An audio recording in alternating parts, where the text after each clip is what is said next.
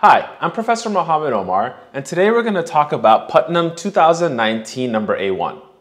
Before getting into the solution to this problem, I want to make a comment about it. So typically on the Putnam, A1 is a problem you can kind of sink your teeth into, and if you make your way toward a solution, the solution write-up is typically short.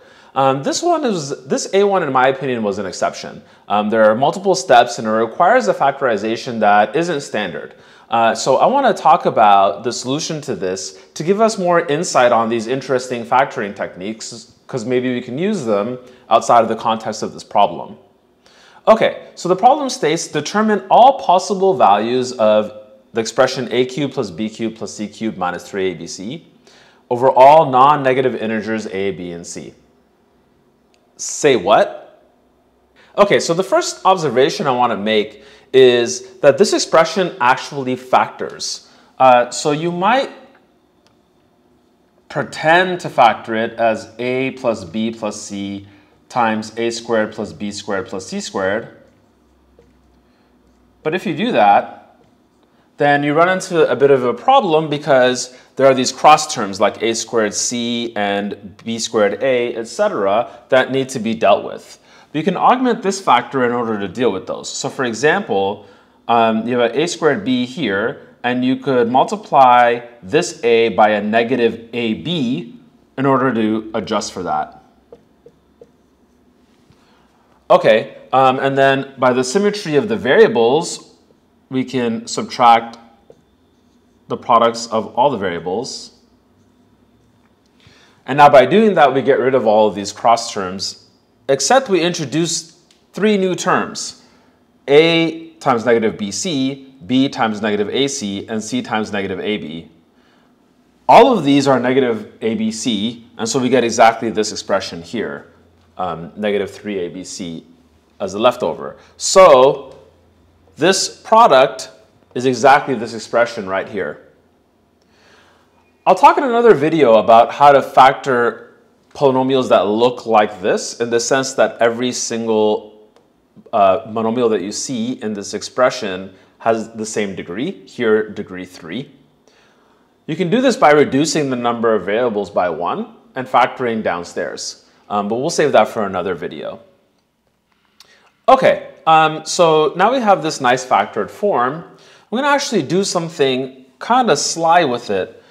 So if you notice, you have an a squared, b squared, and a negative abc, oh sorry, a negative ab, which is very close to a perfect square, a minus b all squared, except we need 2 copies of this, not 1. So we can force 2 copies of this by multiplying this by 2. And by symmetry, we ought to do the same thing with everything here. But we can't just like randomly multiply this by 2. We need to multiply these by 2 and multiply by 1/2 in order to keep the same expression. Okay, and now we have an a squared, a b squared, and a negative 2ab to make a minus b squared. And we actually have enough a squared, b squared, and c squared to factor this into a sum of squares. So for example, we used a squared with this negative 2ab to make one of these perfect squares, and then the other a squared we can combine with one of the c squareds and negative 2ac to make a minus c squared. So we can rewrite this expression as 1/2 a plus b plus c times a minus b squared plus a minus c squared plus b minus c squared. Okay, so now in this factored form, we can actually take a look at this and make an observation. So a, b, and c are non-negative integers, and this is a sum of squares of integers, so it is non-negative as well. So we get for free that this expression that we're interested in has to be non-negative no matter what a, b, and c are. Let's give this expression a variable name. Let's call it maybe e for expression. Okay, so e has to be non-negative. We could have actually figured that out in a different way. If you happen to know the arithmetic geometric mean inequality, that's a way to show that the sum of these things divided by 3 has to be at least abc, and so e is non-negative. But here's another way to see that this expression e has to be non-negative. One of the advantages, though, of this expression is now if we make a minus b, a minus c, and b minus c small integers that we know, and divide by this half, we can get an expression for e that will illuminate what possible values e can take on. So let's do that by actually picking concrete values. Let's let a be x, b be x, and c be x plus 1, where x is a random non-negative integer. Okay, so if we do that, then this here is 0, this is 1, and this is 1. And so this entire expression is 2. Divided by this 2 is 1. And here we'll have the sum of these values, which is 3x plus 1. So if we let x range over all possible non-negative integers, we get all non-negative integers that leave a remainder of 1 when divided by 3. Cool. Now we did this by making two of these variables the same and one different than those two. We can do the same thing by setting a to be x, b to be x plus 1, and c to be x plus 1. And by the same argument, that gives us that e is 3x plus 2. And so we get all non-negative integers that leave a remainder of 2 when divided by 3. Okay, so now the only things that we haven't figured out how to get as expressions for e are multiples of 3. We'll do the same thing again with integers that are close to each other. We'll let a be x minus 1, b be x, and c be x plus 1. Right? Now if we do that, this expression here is the sum of these, which is 3x. And here we'll have 1 squared, 2 squared, and 1 squared, which is 6. Divide these two, you get 3.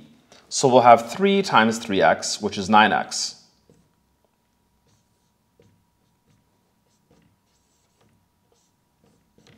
Okay, so we see from this that we can get all non-negative integers that are not multiples of 3, and then we can get all non-negative integers that are multiples of 9. We have to be careful though, x can't be 0 here, because that would make a negative number, but we can get 0 by setting a, b, and c to be 0. So we do get all multiples of 9. Okay, so the thing left to figure out is what happens with multiples of 3 that are not multiples of 9.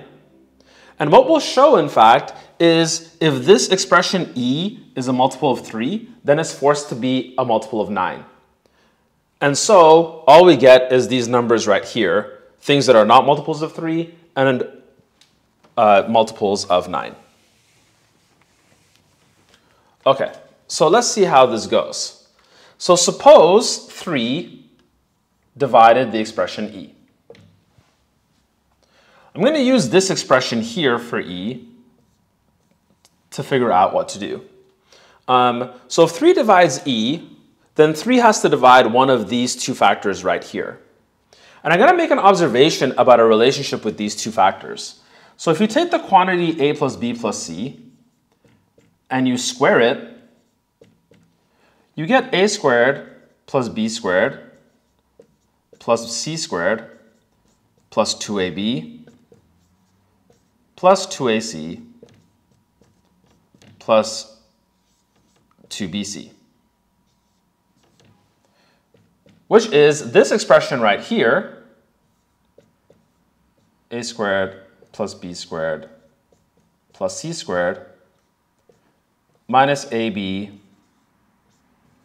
minus ac minus bc plus 3 times the sum of the pairs of products. I'm not going to write that down, but it's 3 times something. Okay, so what does that mean? That means that if you look at this expression right here, 3 divides this number if and only if 3 divides this, because these two differ by a multiple of 3. Okay, But 3 divides the square of a number if and only if 3 divides that actual number, because 3 is a prime. So we have 3 divides the quantity a plus b plus c if and only if 3 divides this expression right here. So what does that mean about e? It means if 3 divides e, then 3 has to divide either this or this. But if 3 divides one of these, by this argument, it divides the other. And so 9 must divide e. So in conclusion, if 3 divides e, then 9 is forced to divide e. And so that tells us the multiples of 3 that we can get as an output for e must be multiples of 9. Cool. So that pretty much sums up the numbers that we can get. We proved we can get everything that's not a multiple of 3, and then if you get a multiple of 3, it must be a multiple of 9, and then we can actually get multiples of 9. So I think the moral of the story with this problem really is learning these interesting factoring techniques that are not necessarily standard, but could be used in other contexts as well. So I hope you liked today's video. If you do, please click the like button. And if you want to see more videos like this, subscribe to the channel.